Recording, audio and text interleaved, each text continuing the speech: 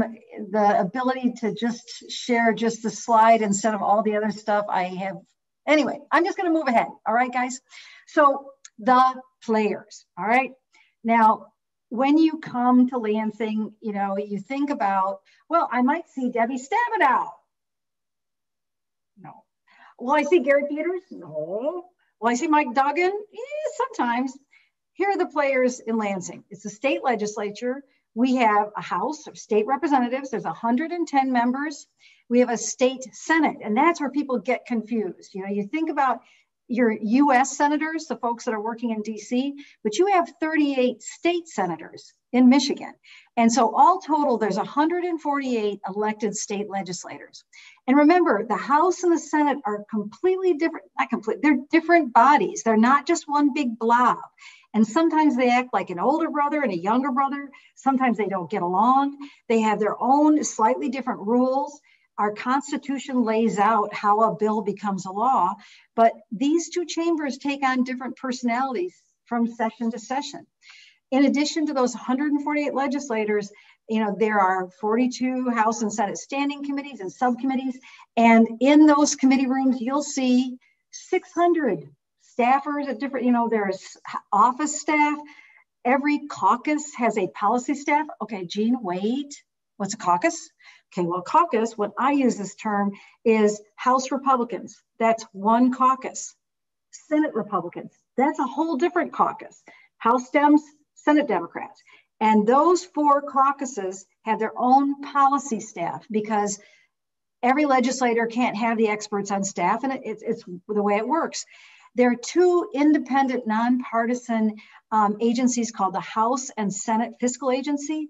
And you hear the word fiscal, yes, they do analyses of budget bills and that work, but they also do analyses of all sorts of bills. And then you have the administration that, of course, has to work collaboratively, sometimes, with the legislature. Now, it's really important to remember that this coalition, the Ecology Center, you know, another group that I've worked with, the Michigan Environmental Council, these are nonpartisan organizations, right? But that doesn't mean we still have to understand the politics of these human organizations that we're dealing with, this human thing called the state legislature. So what I like to say is we're politically savvy, but not politically pissy. We're not here to talk about whether you should be a Republican, whether you should be a Democrat. And, you know, remember, we want everybody in this coalition. We want everybody talking about childhood lead paint poisoning. So we want to make everybody feel comfortable in our coalition. And when we get to meet to a state legislator, we don't care if they have an R, Republican, or a D, Democrat after their name, because you know what? Lead poisoning affects every single legislative district in the state of Michigan. Everywhere. This is the tragedy. There is a lead poisoned child. Now, may not always show up on a map. You know, we know the maps and where there's an identified lead poisoned child. But right now in the House, there are 58 Republicans and 52 Democrats. And that means that that is a Republican controlled chamber. The leader of the House, we call that person the Speaker. Speaker Wentworth is a Republican. Every committee chair is a Republican. Every committee is comprised of a majority Republicans. Wow, that's pretty power hungry. If Democrats' numbers were reversed, it would be the same thing. Because when you're in control, you structure the process. In the Senate, we have 20 Republicans, 16 Democrats, and 2 vacancies. And I'll get to that a little bit later. Those vacancies are in predominantly Republican areas. There are special elections coming up in August. And of course, we have one governor. And unlike the 8 years before 2019, where we had a Republican House, Republican Senate, and a Republican governor, we have a Democratic governor. So for the first time in a long time, starting in 2019, we have a divided government. Now, when we look at the state legislature in Michigan, one of the things that voters decided back in the early 90s, and this is where I make a PSA, a public service announcement. This is Jean Doss. I hate term limits. I wish we had not done it, but we did. These are lifetime term limits. So a state representative, he or she is elected to a 2-year term. They can only serve 3 terms and they're out. That's 6 years. In our Senate, those individuals are lucky. They serve longer terms, 4 years, And after 2 of those 4-year terms or 8 years, they're out. And these are lifetime limits. Now, this, and you got to forgive me because I really was flying tonight. It says here that 45 out of 110 members were freshmen at the beginning of this session. This is from, that actually was the beginning of 2019. Now, I want you just to think about it. I'm supposed to know legislators, and out of 110 state representatives in 2019, 45 were freshmen. I had it easy this year. Starting in January, at the beginning of the 21-22 legislative session, only 26, I think it was, were freshmen. And back in 2019, 30 out of 38 senators were freshmen. Now, the good news is some of those folks had served in the House. I think that, we start with relationship building. Everybody wants to know, okay, well, I don't really understand how the legislative process works, or what does it mean when there's a draft substitute, or how do I get to this chair? You really want to start what you're doing with relationship building. And the best, there's an old saying, the best time to make a friend is not when you need one. And the best place to always start, no matter where you live in the state of Michigan, is start with your own state legislators. You have 2 people that come to Lansing on Tuesdays, Wednesdays, and Thursdays. And whether you voted for them or not, whether you're a Democrat or Republican, whether they're from your political point of view, they're elected. And for the length of their term, they represent you. You don't have to walk into their offices and say, hey, you work for me. We can end screen sharing here. You don't have to do that because they know that. And they're actually hungry to hear from people in their district. You have the most important issue that's coming through a budget or a policy committee, and it's going to impact kids all across the state of Michigan. A legislator may not get even one email or one phone call. And so when you reach out to them, instead of feeling like, oh, this is scary, oh my gosh, they may not say on the phone like, oh, we're throwing a party, you're contacting us, but trust me, they want to hear from you. So today, what we're trying to do is talk a little bit about this relationship building and why it's so important, and why legislators know you don't entirely understand how things work in Lansing. You don't have a secret decoder ring. They know that, but they're there. And sometimes the first conversation doesn't have to be facts and figures or a bill or a budget ask. The first conversation, now, this is back in the day when we could meet each other. The first conversation can be just as simple as this. Hi, I'm Jean Doss. I live at 2276 Hewlett Road in Okemos, Michigan. And, I'm not a single issue voter, but I would say my number one priority that I'm looking for action in this legislative session is really moving the ball and preventing and addressing childhood lead poisoning. That is number one important to me. And I would like to work with you on that, period. Now, why did I start by talking about my address? 2020 was an election year. I think you all remember that. And even though there was COVID-19, and even though we have all the social media, and even though there's, it's a whole different millennium, do you know how people win elected office? They still have to show up on your front porch. So chances are they know your address. If you're talking to your state senator or your state rep and you start out by giving them your address, don't be surprised if they say, oh, isn't that right by that Quality Dairy? Or are you by this school? Or I've got a cousin that lives a block over. Do you know so-and-so? Because they probably know your neighborhood as well as you do.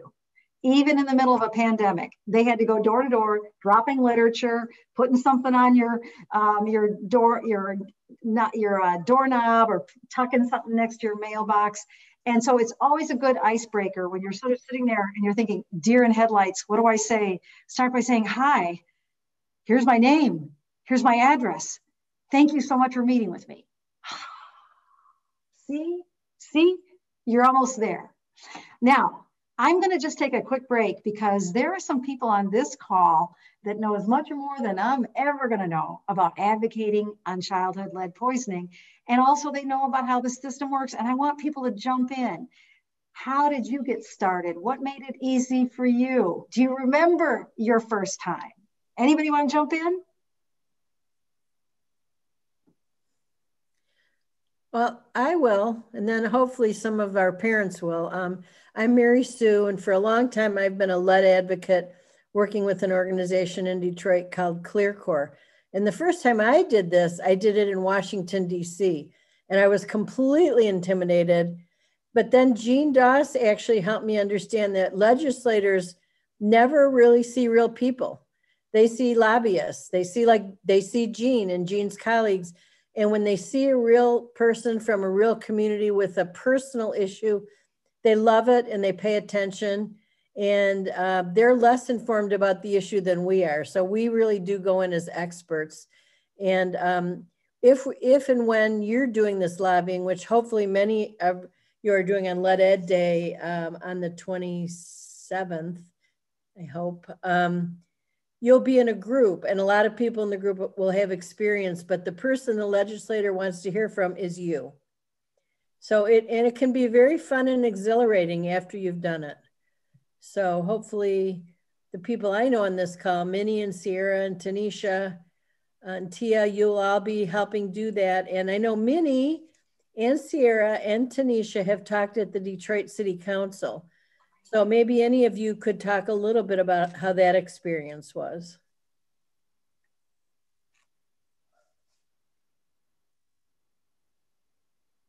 This is Minnie. I talked to some of the city council because I know them personal, like a district for Spivey. I'm sorry, I had a blank there. Yes, Spivey. Yes, I know him very good, and so I was able to get.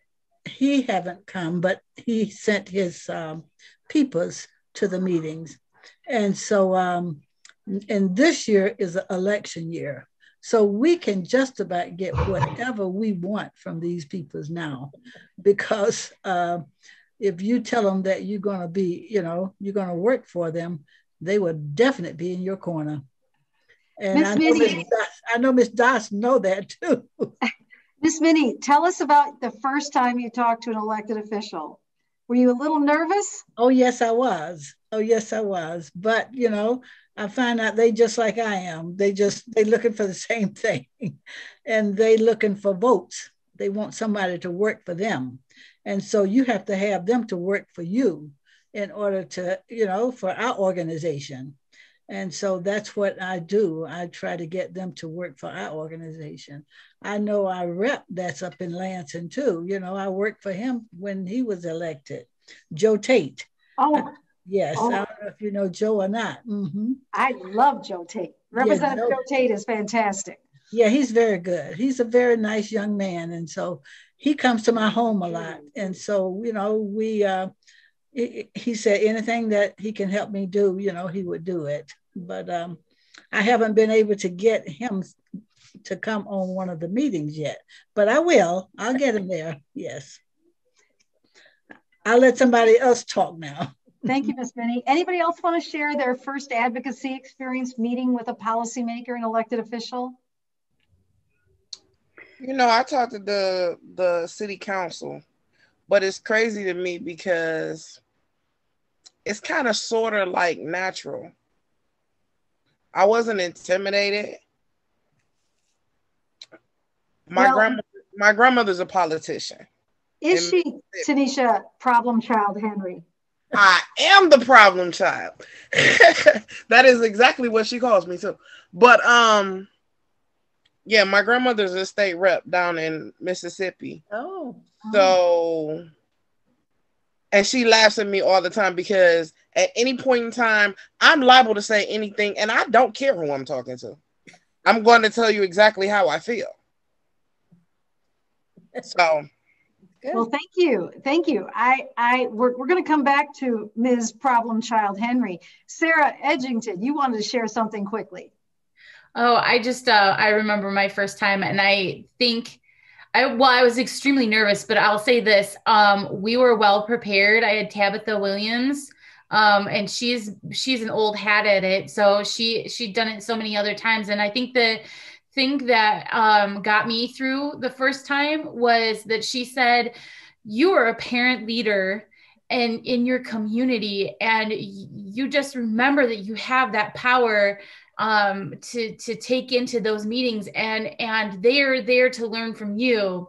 And I think that was like the best thing that she could have said to me, because then I felt a lot more comfortable.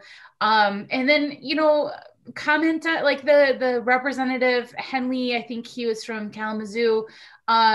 He had bulldog socks on, and we talked about his dog first before we got like involved in any kind of other things. But I think that when those representatives show up and you aren't immediately talking to like their like workers or anything like that, that shows that they care and that they're committed and that they're really listening. So that's always something I find really interesting about that. And I'm kind of with Miss Henry. I don't really care. I'm going to be blunt with them. Well, thank you. And you know what? You guys are just doing the training for us here. Because before I wrap up my part, we're just trying to hit some of the basics. I want to pick up on something that Miss Minnie said. If you aren't able to meet with your elected official and instead you're meeting with their staff, don't feel like you've been blown off. Don't feel like you've been passed off. And in fact, inside your heart, go, oh, this is good. Because who do you think does all the work at the Capitol? It's the staff. Now, one thing I have to caution you, legislative staffers, many of them look that they're about 16 years old. And you're going to think this person is a chief of staff for a state senator who's chair of an appropriations committee. Okay, you keep that to yourself. Okay, those of you that say whatever you think, this is where you do keep your thoughts to yourself and put your bias to the side for a little bit, because even though they're young, even though you're disappointed because you wanted to meet with your state senator, state rep instead, this is an opportunity to have a more in-depth conversation with the person who may have a tremendous amount of influence over their boss. Remember, I don't know of any elected official at the state capitol right now that is expert on childhood lead poisoning. Rebecca, is there anybody there that you would consider a specialist? No, I don't think so. Not a one issue person. Right. And they are 99% of them are good people. 99% of them just want to do something good for their community. But some are attorneys, some are grocery store owners, some are moms. They come and they can't possibly know everything that comes across their desk in one day. To a one, they will tell you their jobs like standing in front of a fire hose every day. And some of us say that. For them, it's almost literal. I'm going to hush up now and turn it back to Rebecca. Great. Thanks, Jean. So I think, Jean, I don't know if you can stick around for some Q&A or if we should. Okay. Can you get after Mara's presentation, or do you need to? Okay. Looking for the thumbs up. Awesome. So Mara Herman is our health policy specialist at the Ecology Center, and she's stepping in. Our policy director isn't feeling well tonight. Some of the things in Mara's presentation are going to reiterate what Jean said, and there'll be some new information too. Just to let you know that we will be sharing the slides Jean will hopefully get yours from you, and we'll share Mara's slides, and those will be up on the website for both the fellowship, for the Health Leaders Fellowship and the Lead Impacted Families. So 2 different places there. We are also, I should say, we're recording the presentation so that our fellows can watch these again in preparation for the various lobby days that we have coming up. Jean, I'm sorry, we should have mentioned that before. If that's all right with you, we'll put our presentation up for our fellows. So great. So Mara, if you want to take it away from here. Awesome, great. So before I get started, I don't know if I have the ability to share my screen or if someone else will be sharing theirs. So you should be able to. Okay, let's see. Looks like someone might have to make me host. But while we figure that out, hi everyone. I'm so excited to be here tonight. Like Becca said, my name is Mara. I'm the health policy specialist at the Ecology Center, where I have been working with legislators for about 7 years now, as a registered lobbyist for almost 3. And I remember the first time I met with, oh, awesome, looks like I have abilities now, so I will swap up my slides. And I remember the first time that I met with legislators back in, this is like 8 years ago now that I think about it. And it was, I wasn't intimidated. I was a student, and I remember thinking to myself, they just want to hear what I have to say. And I'm a student, and they don't hear from students all the time. They're always hearing from the same handful of people. So that made me feel really good. And it was pretty true. I will say that they were pretty excited to hear from students. I think they were more excited to hear from me then than they are now. And now they're just really excited to see who I'm bringing along with me. They love hearing from families. They love hearing from health professionals because, like Jean mentioned, it's not who they're hearing from all the time. So that's kind of a big thing. So can everyone see my screen? No. No? Let's see. Let me try again. There we go. Awesome. Perfect. All right.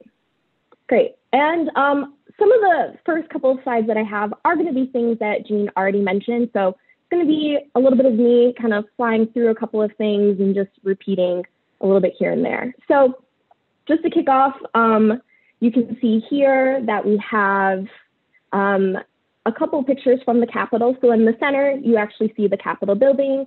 On the left, we have the House chamber. On the right, we have the Senate chamber. And Jean discussed this already, a little bit about the Michigan legislature, how things work there. They are paid. We do have term limits, and we have the two chambers of the House and the Senate. And when they're meeting full time, that means Tuesday through Thursday, they are in Lansing. And then generally on Mondays and Fridays, that's when they're doing things inside of their district. This is leadership for the current legislative session. Some of these names might look familiar to all of you. They might be your actual legislators, but this is always kind of a nice place to start if you're trying to get a sense of people who are in different positions and who are some folks you might want to be reaching out to discuss different things that you're interested in and hearing more about what's going on at the Capitol. So I'm going to talk a little bit about the bill process and how we actually get something to become a law.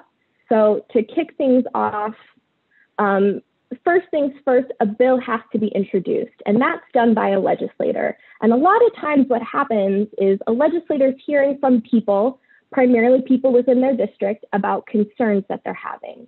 And that's when, if a legislator is hearing it from enough people, what they'll do is then they will go ahead and introduce a bill. So once a bill is introduced, it's then referred to a committee. Jean mentioned that there are lots of different committees that legislators serve on. A lot of times things related to lead go to things such as health policy or natural resources. So then specifically the legislators that serve on that committee would be the first group that would be hearing about it and discussing the bill. So once a bill is introduced in a committee, they can do a couple of different things. Primarily what they'll do is they'll start out by holding hearings. Generally, they'll do a first hearing, which commonly is referred to as an evidentiary hearing, where people are providing testimony.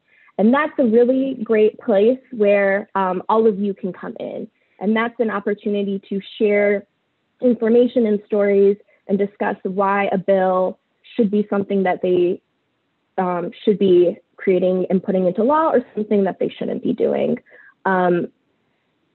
So generally they'll have two of those. The first two hearings are generally where they'll hear from people to provide expert testimony. Generally after two hearings, what they'll do is the committee can then do a couple of different things. So they can report the bill with the recommendation to either with supporting it or they're against it. They can also report the bill with amendments, but without any sort of recommendation whether or not it should move forward. Or they can reject and take no action on the bill. So that's kind of, it'll just sit there. And they can also decide that they don't want to report it out of committee. So they don't think that it should be moving further than that. And I noticed that there's a hand raise. I don't know if we are waiting to do Q&A at the end or if we are just going to have time to have folks share questions. It's up to you, Mara, really. We have time at the end too, but if you're willing to take questions as we go, we can go from there. Yeah, sure. I think it was Sarah who raised her hand. Sarah, do you want to ask your question now? Hi, yeah. I was just going to ask you about this specifically because I know Rachel Hood, our She's our representative in our district. She put a bill out to the committee for lead in our community. And first of all, how do we know where that is in the process? Because I can't seem to find it sometimes when I'm trying to keep paying attention to it.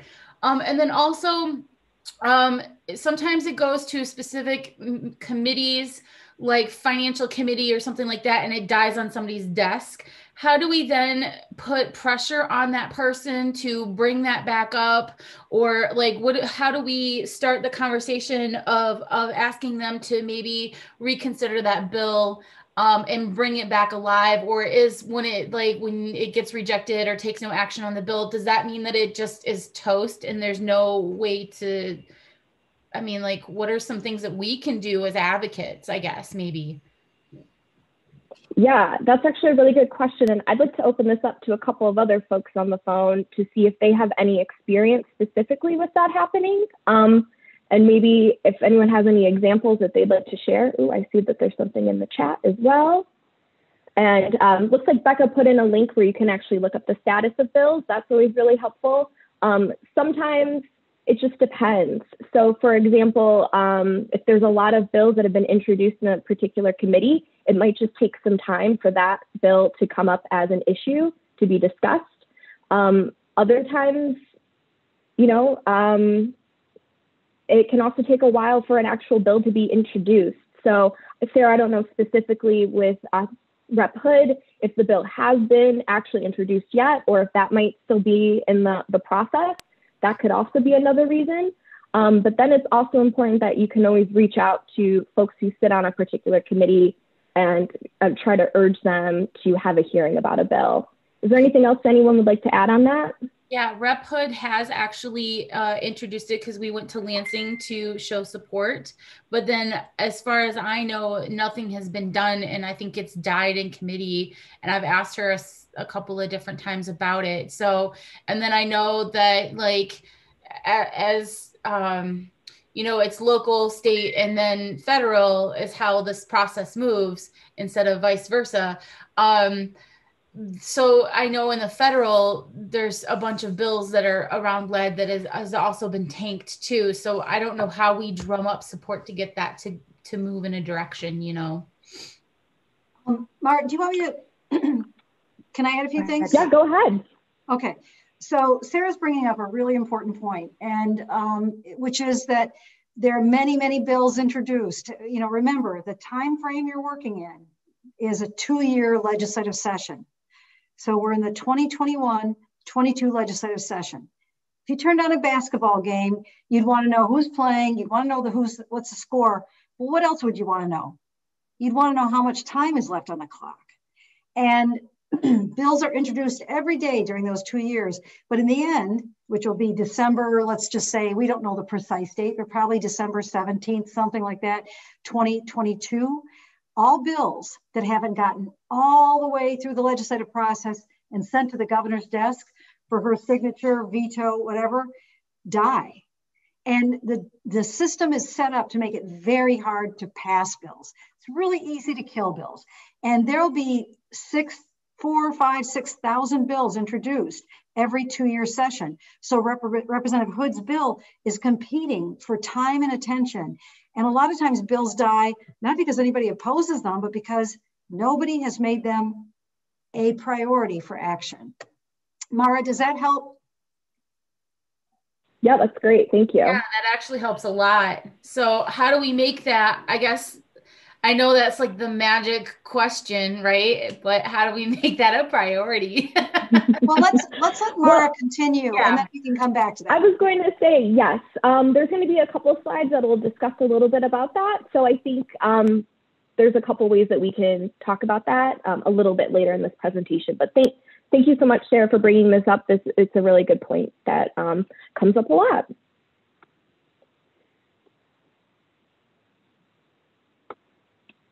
Okay, there we go.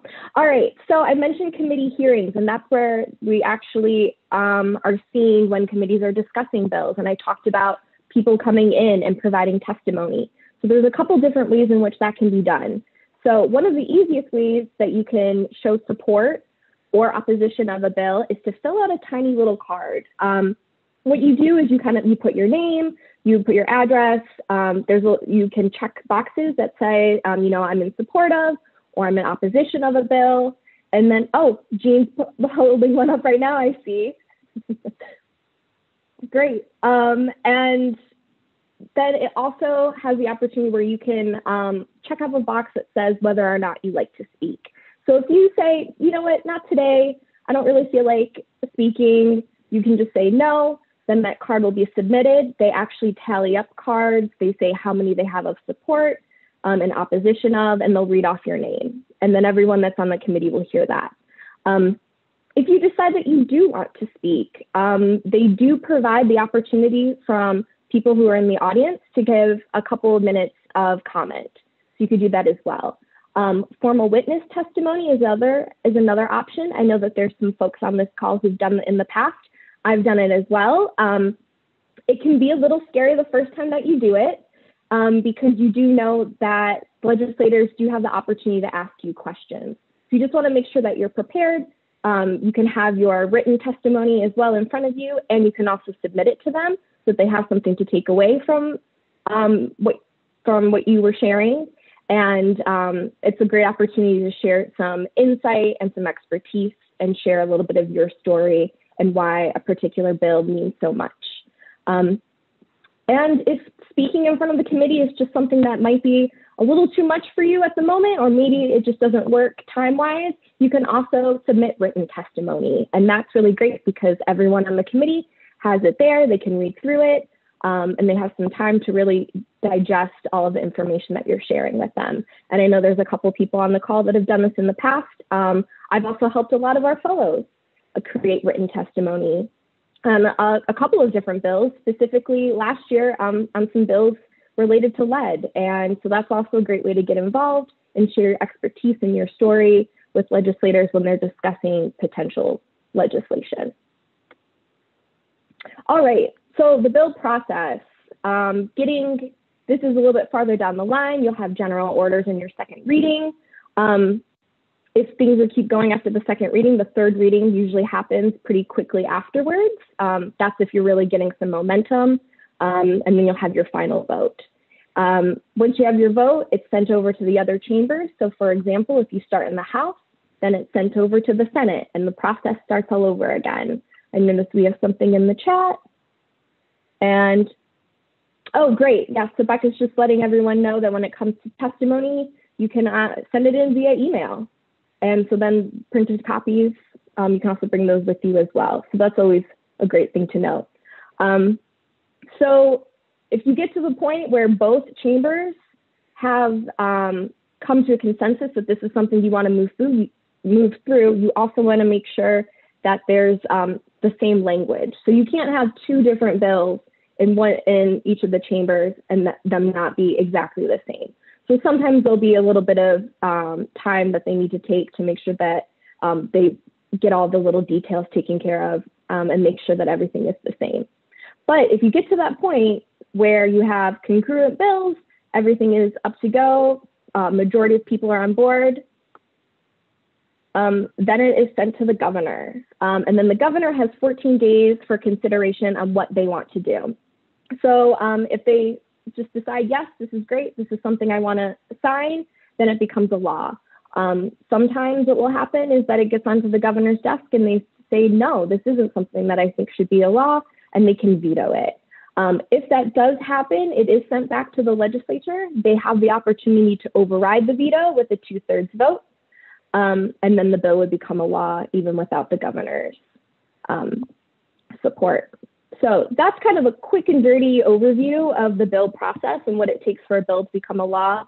But really, we're going to be talking a lot more about different ways to engage. Sarah, I think this really gets to your point about how do we get momentum and how do we get support for different topics. And here's a couple of different ways to do that. So social media is a big one. A lot of legislators are on Facebook and on Twitter and Instagram. It's also a great way to get other people involved and get the word out so other people are then activated, engaged. Same thing with letters and doing opinion editorials. It's a great way to get the media involved, get a little bit of buzz around a particular issue. That's a great way to also get things kind of in the face of legislators, because if they're hearing a buzz, if they're hearing from more people who live in their district, that's always a great way to kind of say like, hey, this is something you need to be really working on. I mentioned, we talked about testimony already. Sign-on letters are great as well. That's something that you can even submit when they're talking about bills. I just noticed there's something in the chat, but I noticed it's not a question, so we'll keep moving on. Phone calls. I know it was mentioned before that sometimes that something will be discussed and legislators only hear from like one person. A great way that you can show your support for something is just calling their office. Legislators have staff who are really in charge of doing some outreach and engagement with the community. And if you're calling in and letting them know, hey, this is something I care about, that's a great place to get started. They also hold coffee hours, where those are generally held in district. I know a lot of legislators have been doing them via Facebook and doing different town halls and public hearings. That's another great way to have the opportunity to talk to them, get something on their radar, and build that relationship. So maybe you don't have a particular issue you want to talk to them about yet, but you really want to get some face-to-face time, start hearing more about what they care about, seeing ways in which the two of you can collaborate with one another. Press events are another opportunity. I mentioned already getting the media involved. This is another great way to kind of get things out to the public and getting other people involved.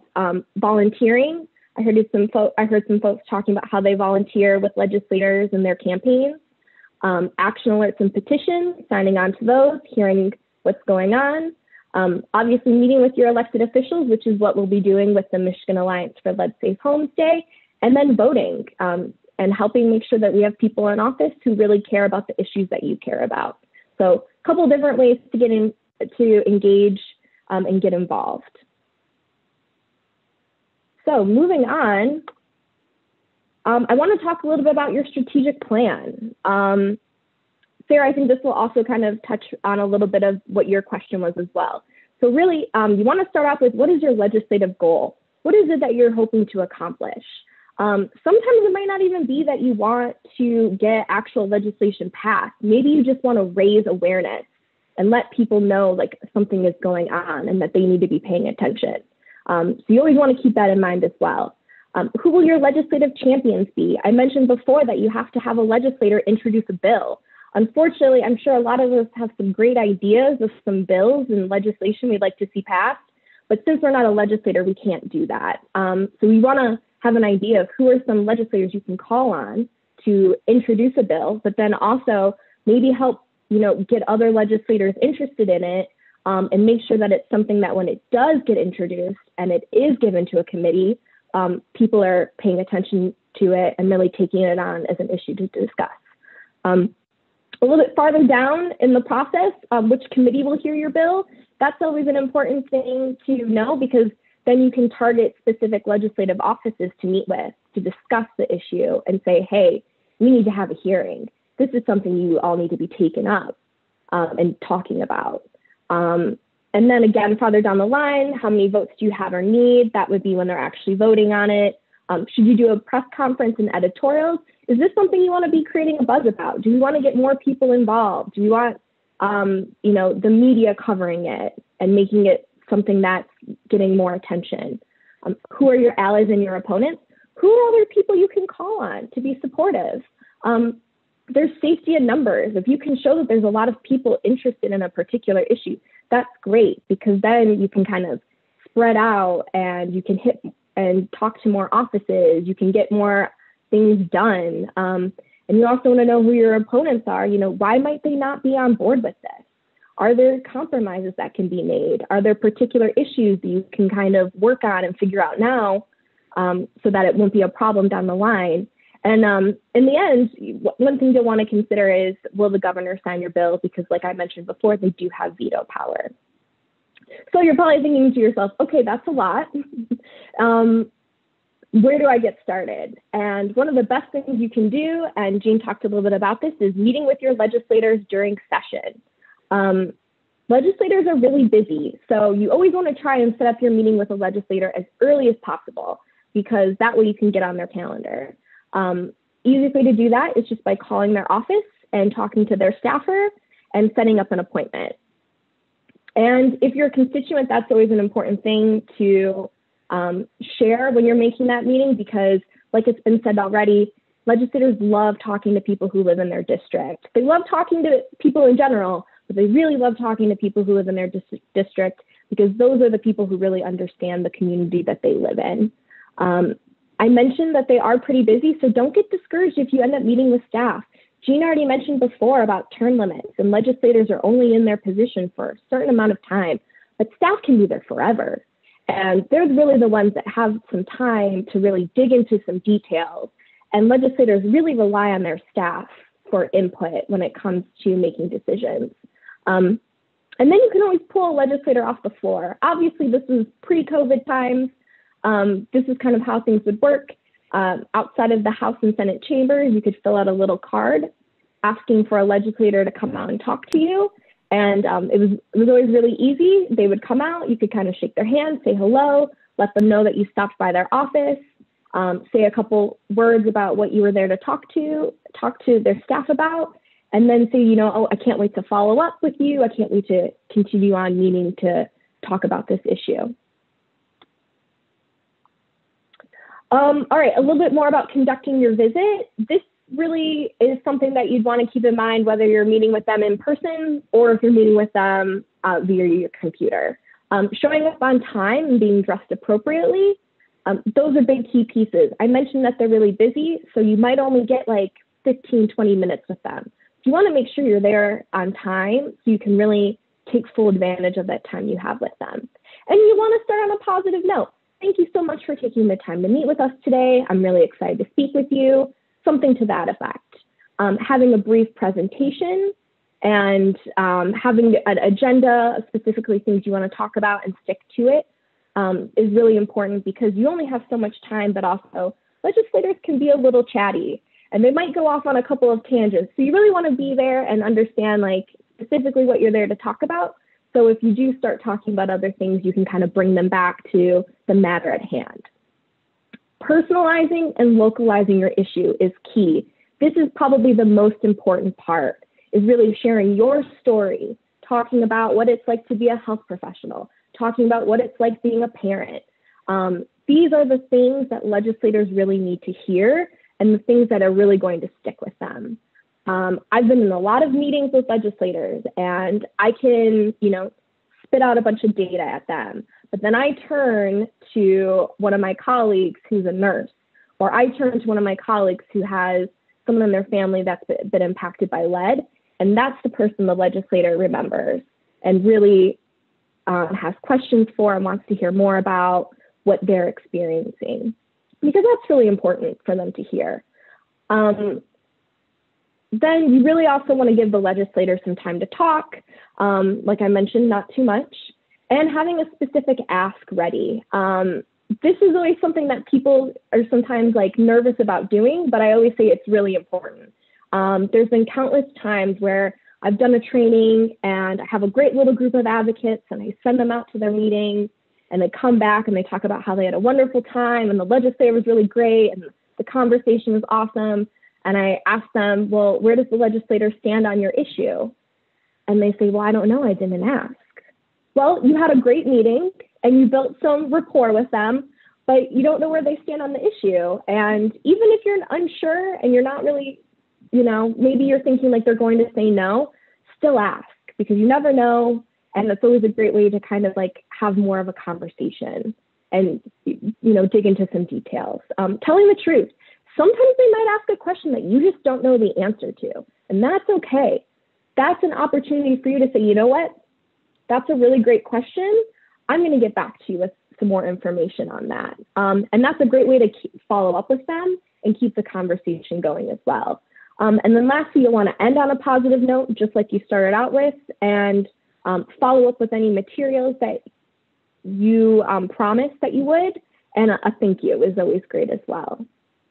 So digging a little bit more into details on meetings, first things first, you want to prepare prior to any meeting. So targeting key legislators, great place to start is with your own legislators, and then maybe if something has been introduced to a committee, some folks who sit on that committee. And doing your homework and coming prepared. So there's a lot of information about legislators that you can find on their websites and some of the directories.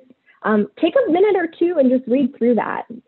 You get to learn a little bit about their background, what they were doing before they were a legislator, maybe a little bit about their family. And that way you can kind of have an idea of like where you can connect with them. My former representative, I would always go in and the first thing he would always ask are, how are my parents and their dogs? Because he always saw them walking around the neighborhood with their 3 dogs. And, you know, sometimes I was like, Frank, we only have 10 minutes. I don't have time to talk about my parents' dogs today. But it was always great because that's the kind of stuff that really helps frame a conversation and makes it feel like I'm just here talking to another person. You'll also want to have some materials prepared for your meeting. So for example, for the Michigan Alliance for Lead Safe Homes day that we'll be doing, we will have some facts and some materials that share more information about data and things about lead in the state of Michigan. So having things like that are really great. And then of course, you'll also want to make sure that you provide your contact information because sometimes legislators will reach out to you specifically if they have questions or if they need someone to talk about an issue in a different meeting or just having someone that they can rely on for information. So then when you actually have your meeting, you want to be precise. I mentioned a couple times that you might only have a short amount of time with them. So you want to get to your point and stick to it. That's really important because you want to have enough time to really make sure that they have a good idea of what it is that you want to accomplish. Never take anything for granted. You know, they're taking the time to speak with you, but also really ask them for their support. That's really important because sometimes they surprise you. You know, you think a conversation might not be going so well, or maybe they're not really interested. And then you ask them and they say, yeah, of course. Or yeah, what is it that I can do to help? And so that's always great. And having clear objectives, that always helps keep you on track, making sure that you're covering all the points that you really want to share with them. Other things to keep in mind, being professional. First thing you want to do is walk in and introduce yourself and who you're there representing. So for example, when I go in, I'm Mara and I'm with the Ecology Center. Or when I'm doing advocacy days with other groups like the Michigan Alliance for Lead Safe Homes, I'm Mara and I'm with the Michigan Alliance for Lead Safe Homes. And we are here today to talk to you about lead poisoning in the state of Michigan. Be assertive and don't be intimidated by them. They work for all of you and they're just people. And they really need your input to help them make some good decisions and so that they're making educated decisions. It's really important. And it's also important to remember, don't take rejection personally. It's not because of you that they're saying no on a particular issue. Maybe, who knows what it could be for, but it's definitely not because of you or anything that you said. Other things I mentioned already, politeness and being cordial. No need to preach to them and no one to back off. Every once in a while, you'll get a meeting that, you know, isn't going exactly the way you want it. I will say that generally doesn't happen very often, especially when it's coming, the information's coming from, you know, community members and parents and health professionals. Those meetings tend to go really well. But it is important to remember to be tolerant of different viewpoints. Sometimes you're just not going to see eye to eye on a particular issue. And that's when it's really important. I know we had a couple of folks say that sometimes they'll just say what they want to say. Sometimes it's just important to keep those thoughts in your mind and wait until later to say anything because you don't want to badmouth a legislator. They could be your ally next time around. Sometimes an issue kind of changes in their mind. They have new information and then they're on board with you farther down the line. So great ways to kind of frame your meeting and your messaging. First things first, you have your elevator pitch and your introduction. So you want to be short and sweet, to the point, introduce who you are, who you're there representing, really capture their attention. That's when Jean mentioned, you know, saying what her address is, so they immediately know where she lives. That's always a great way to get their attention and make a connection with them. And then describe the purpose of your meeting. Then you'll want to go in and state your position. So for example, I'm concerned about lead poisoning in the state of Michigan. I want Michigan to do A, B, C, and D. Whatever that may be, you'll want to share that. And if there's any data or information that you can really use to help back up your position. The big goal here is you want to motivate them to take some sort of action. You want this to be something that they really want to take on and be supportive of. And then, like I said before, this is the big key piece. It's really telling your story. Why does this issue matter to you? How does it impact your own family, your students, your clients, patients, people in their community? That's really what they need to hear. Those are the big things that they'll take away from the meeting. And at the end of the day, a lot of legislators, they just want to make sure that people who live in their communities are safe. And so this is a really important thing that you're sharing with them to say, hey, this is something that needs to be addressed so that we are helping other people be safe. And then just to close things up, you want to make sure you have your ask and then thanking them for their time and making yourself available for follow-up questions. And then making sure to follow up with them. Another thing that I want to note is that taking notes during your meeting, that's always great. That one way it'll help you remember any key details that they might have shared. It's also a great way that it reminds you of, oh, I said that I would follow up with them with this material or answer this question. You'll have it all right that down there, and that way you won't forget it. And again, just persevering, following up. If there was particular information that they asked for or that you said that you would share with them, be sure to do it in a timely manner. I generally like to do it the same day if I have time, or maybe the next day, and that way I don't forget. So it's fresh in my mind, but it's also fresh in theirs.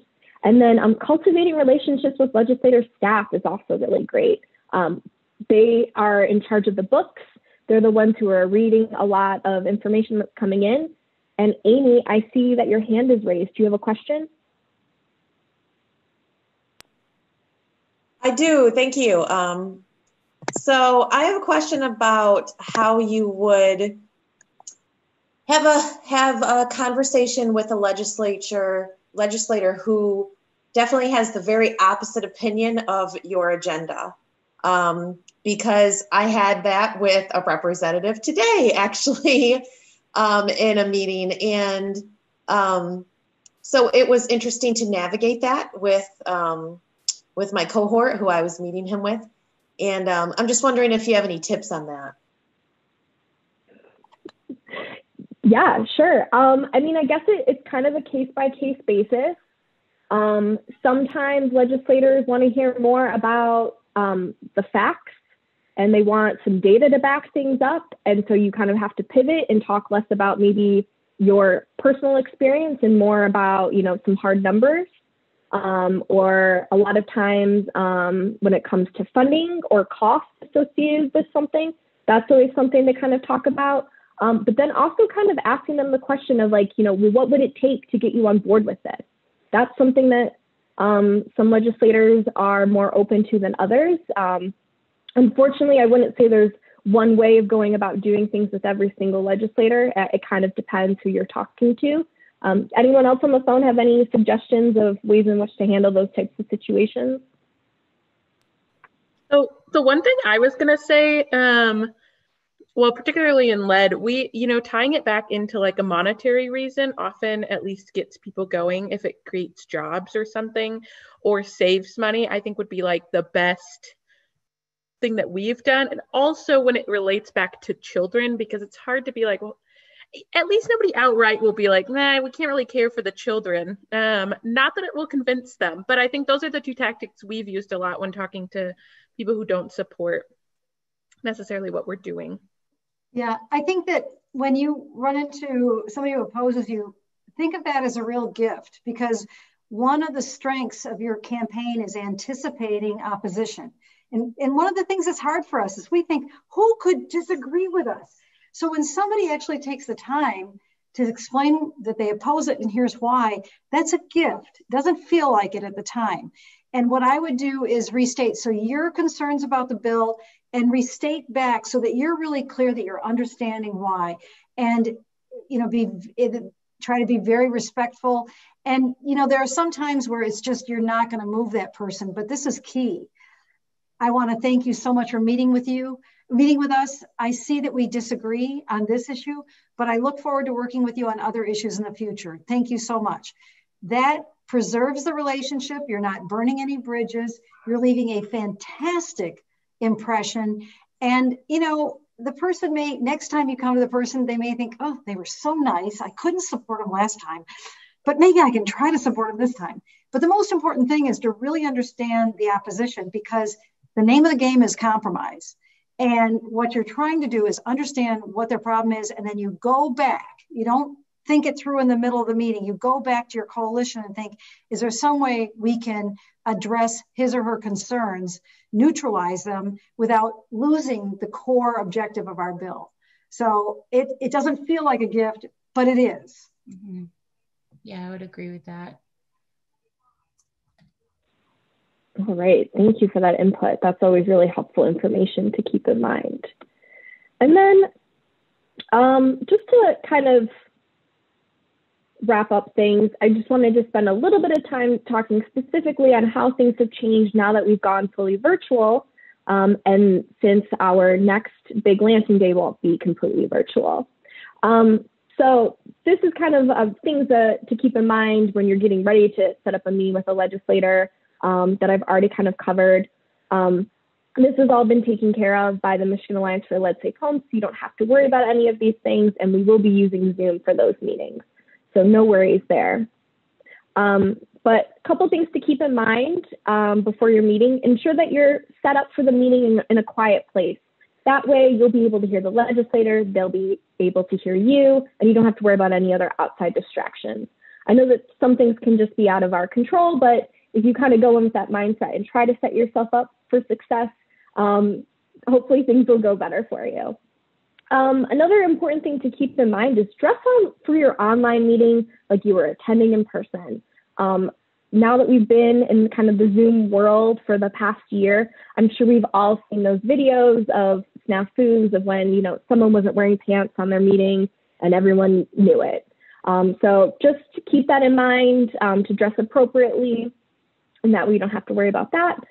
Sending materials in advance. I believe the Michigan Alliance for Lead Safe Homes will be sending materials in advance, so legislators will have some of that already. And then you can always prepare a couple of slides for sharing during the meeting if you'd like. That's always a great way too, because then it kind of has your agenda, your objectives, and kind of helps keep everybody on task. Let's see. I see one about having cats on calls. I personally love seeing people's pets. If you can maybe keep them until the end, because the last thing you want to do is have everyone be distracted by how cute your pet is, and then you kind of lose control of the meeting and you don't get to all the things that you wanted to talk about. But with that, let's see, there we go. Never doubt that a small group of thoughtful, committed citizens can change the world. Indeed, it is the only thing that ever has.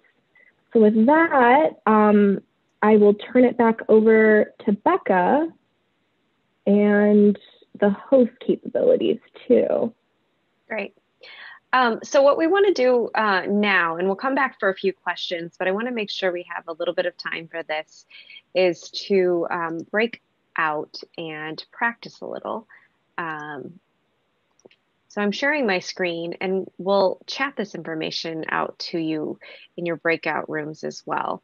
But essentially in small groups, and Tanya is going to be putting you in those small groups soon, you'll practice as if you are in a lawmaker meeting to share information or your story about why, in this case, lead and protecting children from lead is important to you. It's okay, you don't have to be polished. This is just amongst us as friends.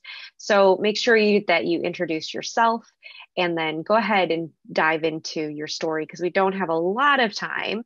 The staff from the Ecology Center, Access, Healthy Homes Coalition of West Michigan, and Center for Urban Studies will be the mock lawmakers in this case. Again, we don't have a lot of time because this was really terrific and we took some questions during it. So we're going to chat this information out to you. how lead impacted your family or your clients, if you're a health professional or something that you feel very comfortable talking about with. And please do introduce yourself to the rest of the folks in the group. Tanya, do you want to break us out into our groups?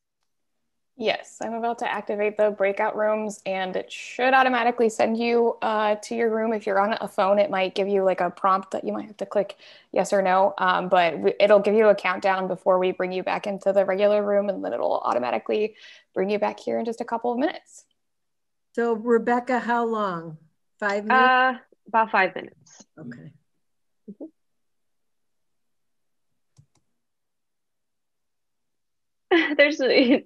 Yeah, sorry about that. But we wanted to make sure we got the rest of the information out to you, and then about the next event. So I am going to share my screen, and then we'll come back to questions, assuming we have some time. So it looks like y'all can see this. Is that right? The next events. So the next lead event that we've been talking about is the Lead Education Day from the Michigan Alliance for Lead Safe Homes. That is an event that you need to register for specifically. I know that some of you already have. If you haven't, I urge you to do so ASAP. The deadline for that is Monday. The link is right there. So we've also sent that out, and we'll send it out again to you all. There's also a webinar that is being organized to do more specific training in terms of the talking points for that day. Some of it will be, a reminder of what we've learned about today, but the specific talking points on the policies will be new. So I encourage you to participate in that, or at least to register. You don't even have to do it. It's during the workday, so I know that can be challenging for folks, but they will send you a recording so you can watch it on your own time. The other thing I wanted to mention is that we have our spokesperson training for our families that are in our lead impacted families training program, not yet our health professionals program, that comes later. And that is, we'll be sharing your story with different audiences. So thinking about the media or lawmakers and those or others. And those events are May 13th and 20th from 5 to 6 p.m. Again, this is for our families that are in the lead impacted families training. We will have a similar event for health professionals that will be down the road a bit. Again, for our lead impacted families, we have our schedule of remaining events. You don't need to take notes on this.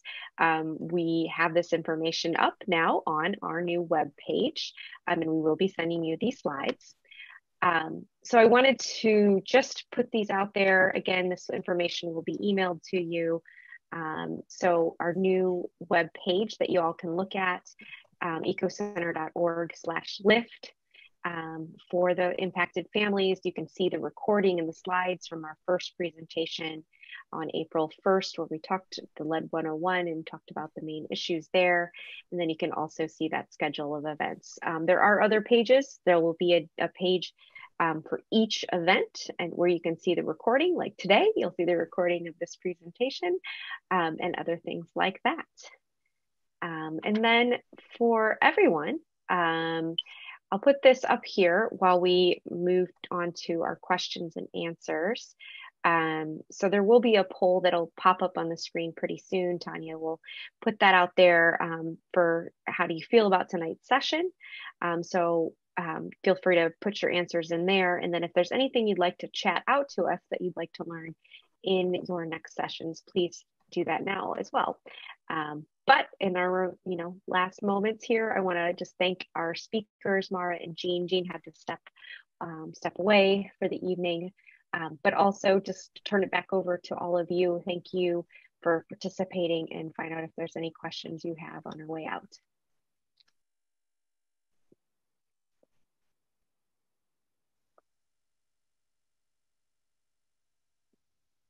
I got a question. Great, go ahead.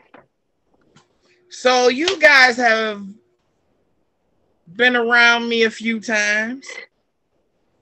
I seem to intimidate people, so that's why I crack jokes a lot. Mm-hmm.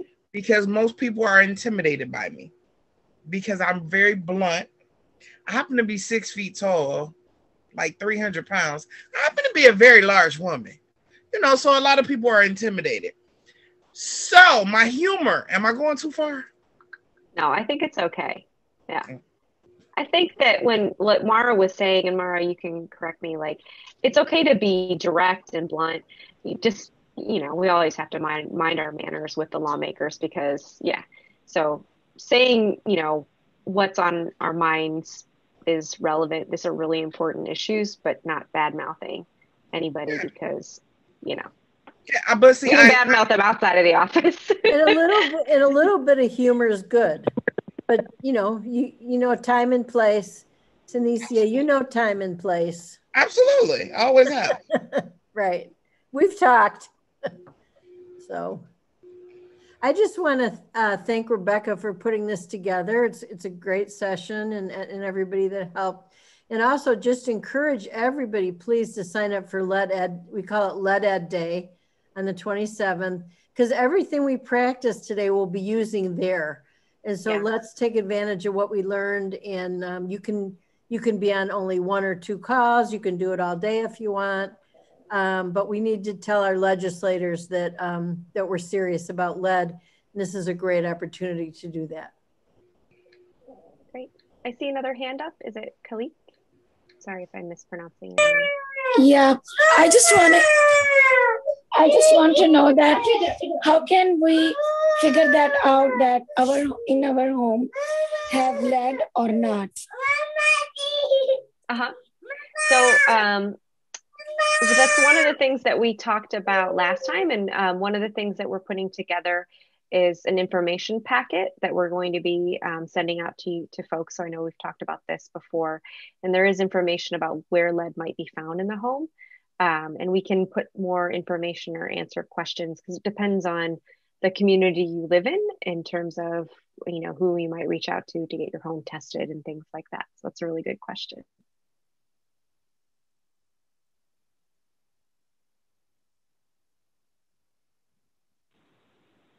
And then I see in the chat, there's a question from Angela about wanting to make sure that prepared.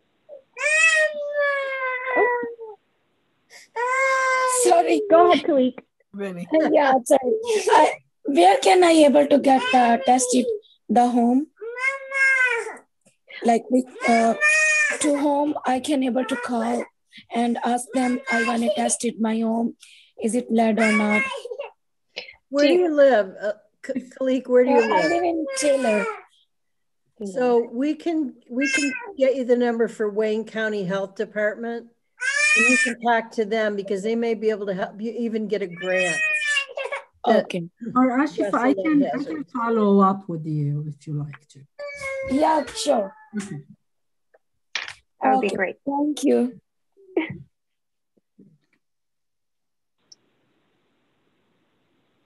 And then I saw there was a question in the chat from Angela about wanting to make sure that they're prepared with talking points specifically around in their local area. So I will note that in the pre-Lead Day webinar, we'll be talking a little bit about some of the materials and where you can access some of that information. But I know that we're also putting together some materials for the website, so some of that might also be available there. Is that correct, Becca? Yes. So it depends on we'll have certain maps for certain areas that are already on the website. Maybe I can pull that up. And Tanya, I think we were able to put some of that information on the website, right, already? Yes, the Michigan map is on there. Yeah. So yeah, I'm sorry. What prompted my question is I've done some work around homelessness advocacy with legislators, and what I found to be impactful is there was a one-pager that really had some high-level talking points and some specific initiatives that were already being considered for either appropriations or voting or things like that. So I just wanted to be sure if there are things that are already in the mix that need to be elevated, that we're amplifying our voice and speaking with synergy around those efforts. And Mara, you've been working directly on the Lead Education Day, so maybe you can speak to the talking points and materials for that.